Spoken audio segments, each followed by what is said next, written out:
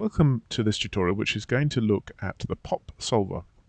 And the popsolver is a way in Houdini to combine the pop context with dynamics, so that it allows you to use both the tools in the pop context, but also the standard dynamics forces to manipulate a group of particles. And then the second part of the tutorial, I'm going to have a look at the kind of techniques that can be used to render out many millions of particles.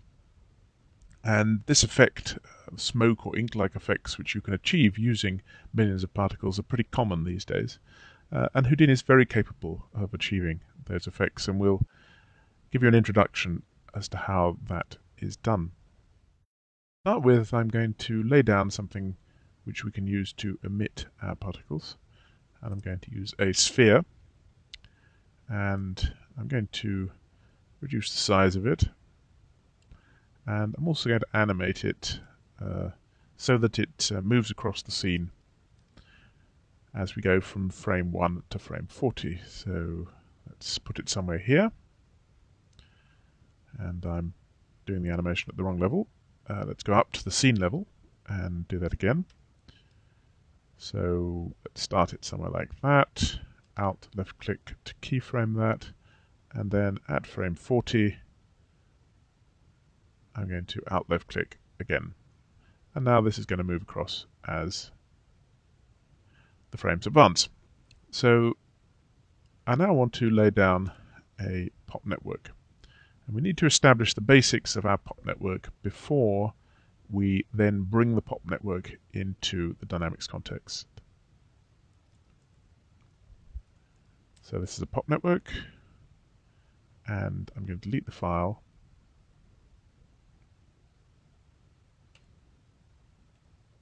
and lay down a pop network.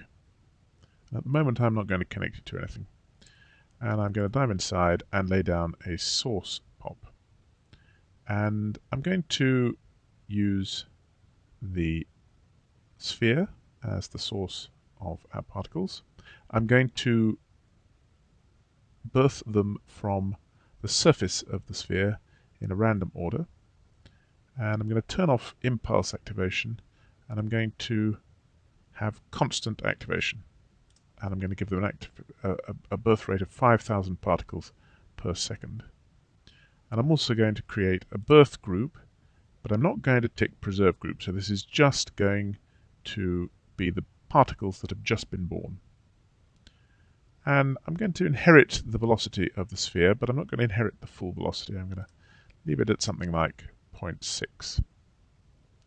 So what we should see is that as our sphere moves along, a trail of particles is left behind it. Well, the first thing I'm going to do is make these particles move a little bit away from each other. And in order to do that, there are several different methods.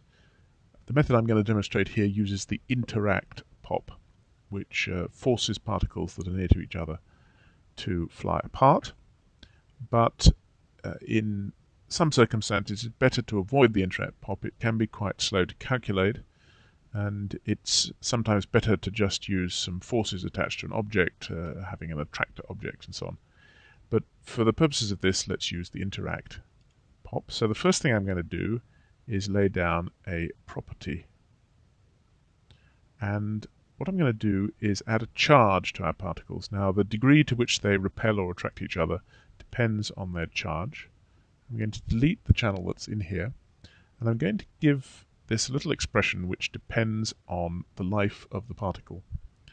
So I'm going to have 2 minus $age and 0. So this means that $age is the life of the particle in seconds. So they will start with a charge of 2, and as the age advances to 2 seconds, the charge will decrease, and if age drops below 0, the charge will just be 0, and the interact will have no effect. And I'm going to add another component just to make this a little bit random, and I'm going to give it 0.5 plus rand id times 0.5.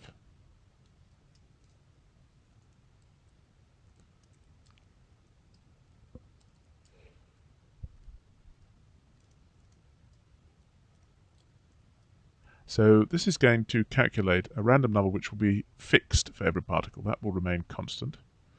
And times it by 0.5 and add 0.5. So this is going to give you a value between 0.5 and 1.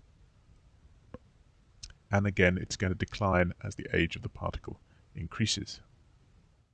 So let's now make these particles interact. So I need an interact pop. And I'm going to turn down the default values here so they're much smaller. So I'm going to use the supplied radius rather than the particle radius. And I'm going to give this a value of 0.05. And I'm going to use the supplied radius here and give this a value of 0.1. So this is going to reduce the effect only when the particles, so it only happens when the particles are very close to each other. And I'm going to increase the roll-off of the force that's created. In other words, it'll be much weaker. It'll decline more rapidly as the particles get further apart. And I'm going to make the force very, very small. I'm going to give us a value of, say, 0.03. Let's see what that does. And we can see that that's creating fairly gentle expansion of those particles away from each other.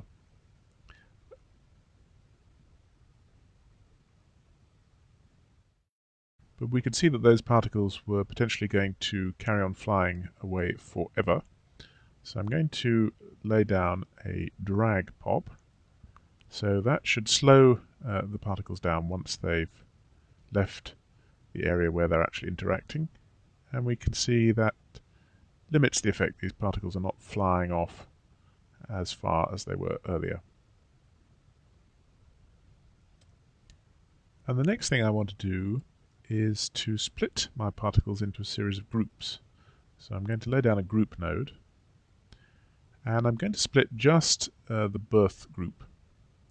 And I'm going to split it into a series of groups, in fact, that I'm going to call mass group. And I'm going to use the random tab here. And the random tab allows us to create a fixed number of groups and randomly place our particles in those groups. And I'm going to use 4 groups. So we should now have 4 groups, each with an equal number of particles in them. And remember, these are just the particles that have been born in this frame. So the next thing I'm going to do is lay down a property pop rather, and I'm going to apply this just to the first mass group, and I'm going to set the mass of my particles. Let's delete this, and I'm going to give it a very low value, and then I'm going to Control-C, Control-V that to get a copy, and this time I'm going to apply it to mass group 2 and not to mass group 1, and I'm going to give this a mass of 0.5,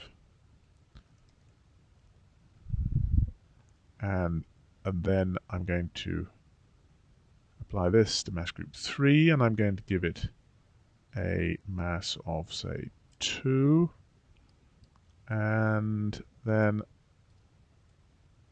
a final one applying just to mass group 4, where I'm going to give it a mass of 3. So what I've done here is divided our particles up into 4 different sets, which are going to have a different mass. We're going to have some heavy particles, some lighter particles, and that's part of the technique for getting a nice dispersion of particles, as might happen in an ink flow or something like that. And as the final step in this pop network, before we bring this all into dynamics, I'm going to add some curl noise. And curl noise is one of the key nodes for introducing some randomness into the flow of these particles.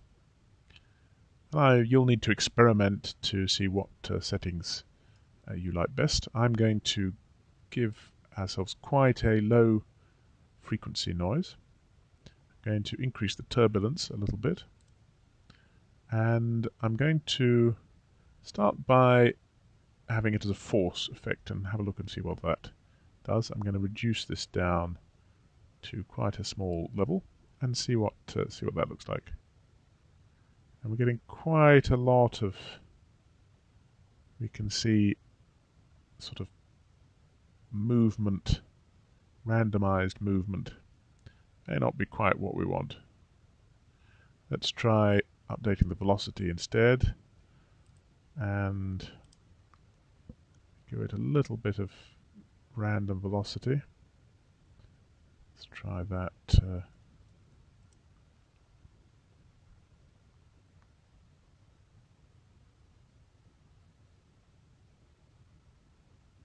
That's becoming unstable.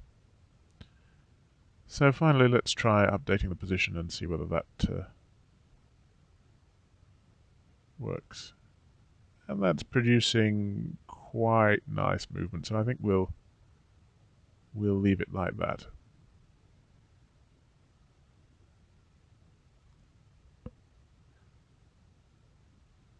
So we're going to leave that updating the position. So the next step is to bring our particle system into the dynamics context. And the tool for doing this is here on the Create Particles tab. So I'm going to go up to the scene level and I'm going to rewind to the beginning. And I'm going to turn off the visibility of the sphere so I don't select it accidentally in a moment. And the tool we want is this Pop Object tool. So I'm going to hit that and then select our particle network and press enter. And that's created an auto dot network for us, and it's laid down some nodes inside. The first node it's laid down is this pop object node. And a pop object node is a container which contains the geometry or the particles that we're going to use. So if we have a look at a details view, we can see that our dynamic simulation only has a single object, which is this pop network object. And if we open that up, we can see it's got some geometry data, and that geometry data are all of our particles.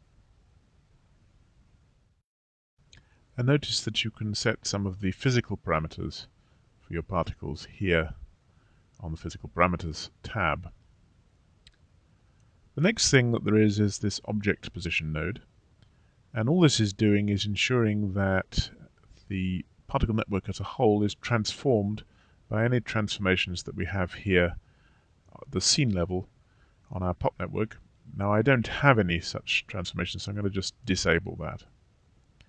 And then we get our popsolver, and this is a very complicated set of parameters, but let's summarize what they do. Obviously the pop path is a path to the pop network that we're bringing into the dynamics context.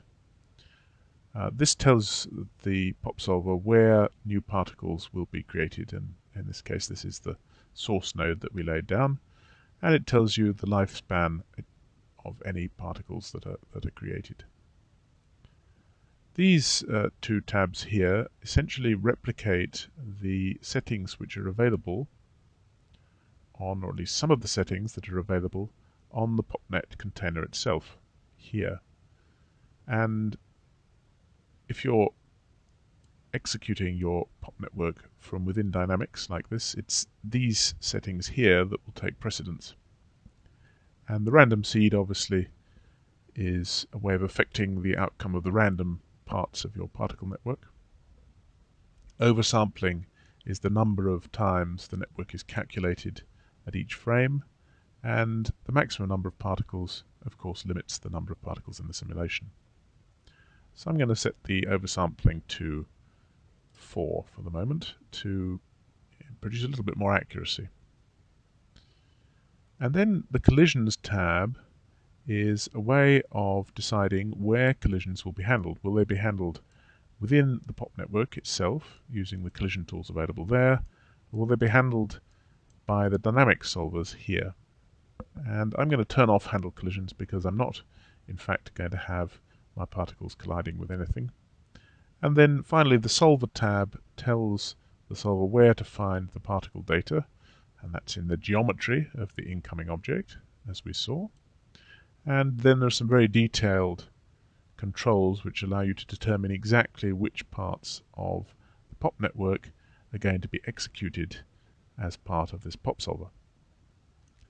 And then finally we've got some gravity attached at the end here. So let's see the effect of that.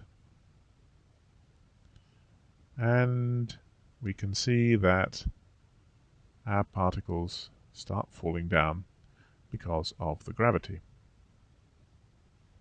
And in fact, I'm not going to use gravity in this simulation, so I'm going to delete that node. But what I do want is a force which is going to force the particles upwards. So I'm going to lay down a uniform force, and I'm going to give it a value of 5 in the upwards direction. But I'm going to modify it by some noise. So I'm going to lay down a noise field, connect this through to the data connector, and I'm going to give it, say, a frequency of 2. I'm going to make it 2 octaves of noise, and I'm going to generate scalar noise because we've only got the one component anyway, and perhaps give it a very slight variation with time, like so. Let's see what that does. And we can see this is starting to cause our particles to float upwards like so, which is probably what you want for a ball which is emitting ink or something else like that.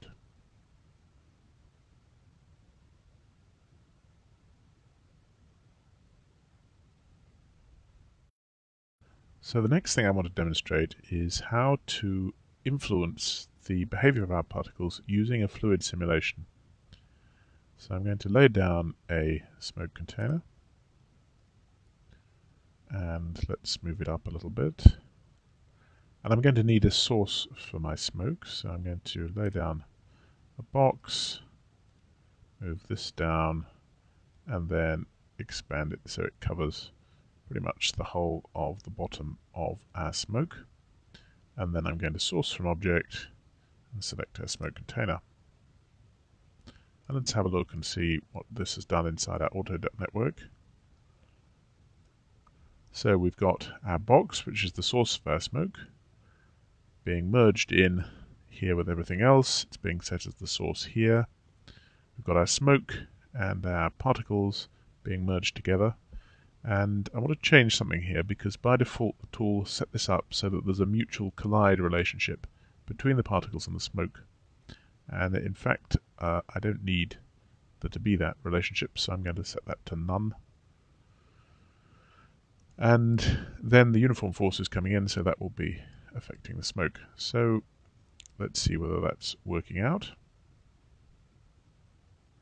And what we should see is the smoke beginning to rise up. There it is.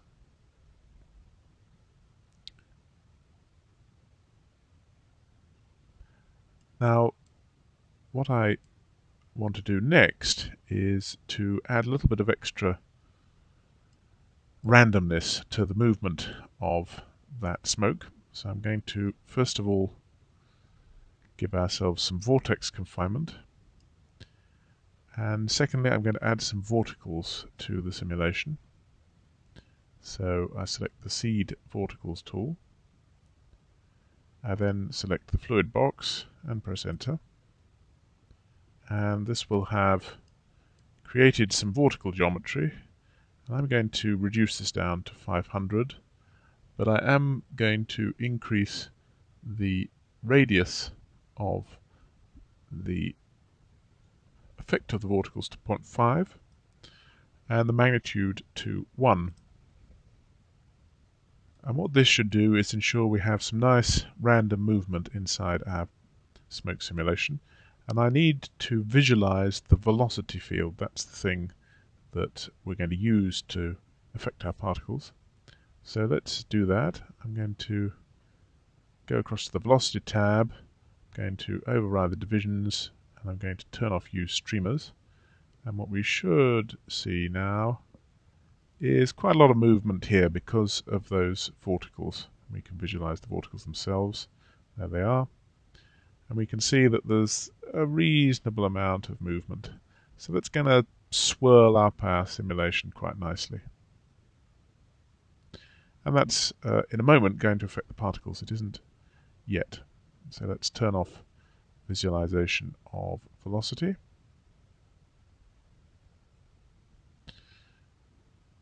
And I'm going to turn off visualization of density because, in fact, we're not going to be using the smoke simulation for anything other than to affect the particles. And while I remember, I'm going to turn off the display of the smoke object so that it won't render. So the sole purpose of the smoke simulation is to affect our particles. The other thing I want to do, just to liven up this smoke simulation a little bit, is to bring our ball in as a rigid body object, which is going to affect and collide with the smoke. And this will give us a realistic effect. If we had a ball that was emitting some ink, forcing its way through a liquid, then the ball itself would be affecting the movement of the liquid. So let's select our sphere and make it a rigid body object, and that will have introduced it into our auto.network. But I, in fact, don't want it to be simulated as a rigid body object. I want it to be animated according to the animation that I've got here on this node. So what I want to do is deactivate the object. And this is on the Drive Simulation tab here. So I press the deactivate tool. It asks me to select a dynamic object. I'm going to select my sphere and press enter. And let's enlarge the auto.network and have a look and see what we've now got. It's getting quite complicated. This is the sphere that we've just brought in, which is attached to a rigid body solver. And the deactivate tool has created this key sphere object node, which, as you will know if you've seen my tutorial on keyframes and DOPs, by default will bring in the animation from the scene level and use that to move the object. So what we should see is that object moving. Now at the moment it is being merged in here with everything else, and everything is colliding with it.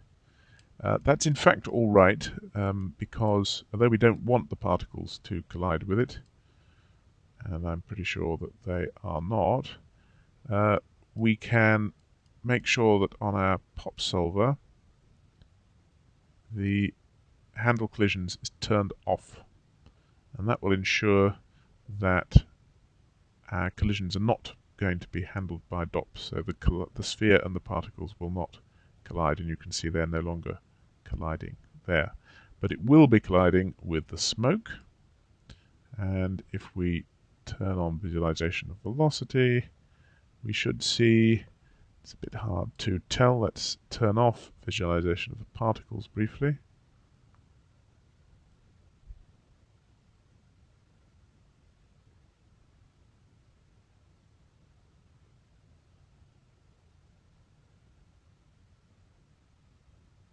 Looks like there isn't a control to turn that off. But if we could see behind here, we would see that the presence of our sphere is in fact moving the smoke and creating some movement here.